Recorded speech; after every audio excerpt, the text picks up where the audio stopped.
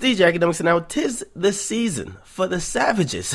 And not to be like, and don't get it fucked up, because word to the Chirac 5-star war general, guns on the dinner table in case the ops come in the drive-thru.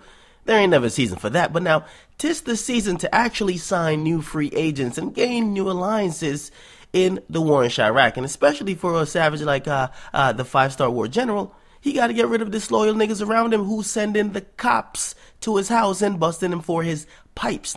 Now let's recap the beef between all the Savages that squashed their shit. Now we're talking about Super Savage King Louie. He squashed his beef with Baphomet. Baphomet also squashed his beef with the top 3 goons out of Gwinnett County. And now this, the Chirac 5-star war general is squashing his beef with King Louie. Now King Louie, he's 2 for 2. Squash beef with fucking Baphomet and the Chirac 5-star general. That's pretty good. Now let's recap this hooligan beef. Now, the Chirac 5-star war general, he's the leader of OTF.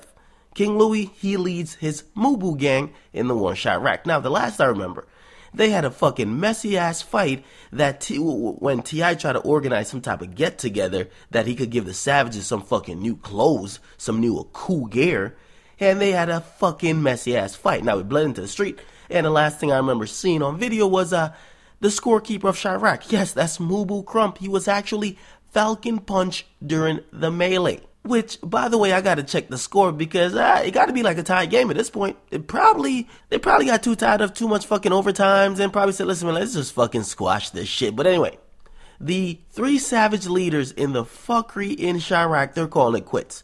And it'll be interesting to see if this affects the crime rate. Remember when fucking Baphomet or Chief Keef said he was going to put out some fuckery mixtape and it was supposed to raise the crime rate? Well, I'm hoping squashing beef actually lowers it. Society needs this shit. Right now, people are protesting over Eric Garner and even Mike Brown.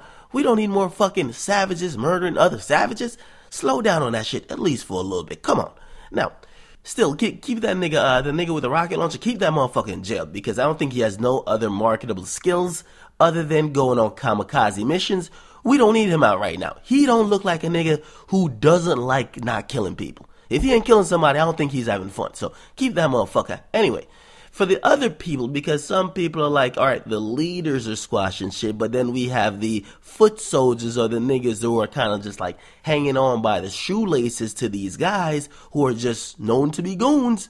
They don't want to squash shit. Well, here it goes. Nobody gives a fuck about them. Nobody gives a fuck about the dusty-ass clowns that's hanging on to whatever clout Chief Keef, King Louie, or even a fucking Lil Durk has. And plus, Lil Durk has been saying, he's been dropping a lot of hits on social media. A lot of niggas around him are fucking disloyal. Some of these niggas, they just want the respect of saying, yo, listen, I'm down a ride, and they only could get it during beef. Which means they would have to rob somebody or kill somebody. Which means that's the only way they could validate themselves as being important to their bosses. This is why Entourage is fucking stupid. So those people, fucking scums. Get rid of them. Now, the people who actually make the music, and the music do influence how people think about these situations, those are the people that matter. So when Chief Keef comes together with a Lil Durk, when Lil Durk comes together with a fucking King Louie, when King Louie comes together with a Chief Keef, it's great.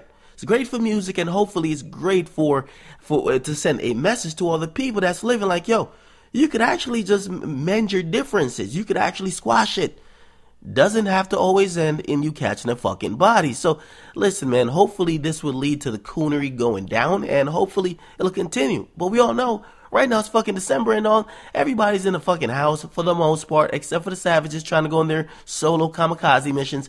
And we'll see if this will eventually level out the crime rate, and hopefully it won't pick up in the spring. But of course, this is fucking Chirac, and the war is not over yet. So yeah, get in the comment box what do you guys think about this. But King Louie and the 5-star war general of Chirac, they have squashed it. Weigh in and make sure you guys subscribe. I'm out.